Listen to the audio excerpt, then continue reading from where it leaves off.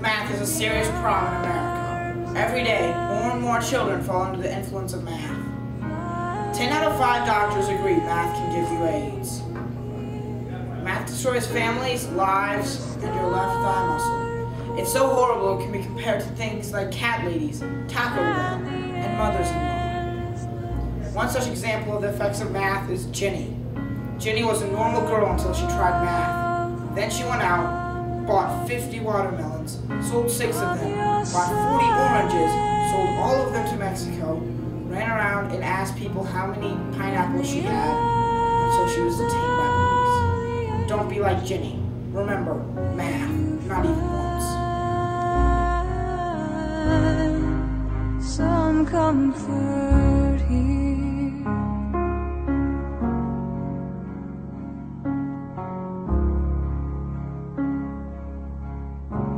So tired of the straight line, and everywhere you turn, there's vultures and thieves at your back.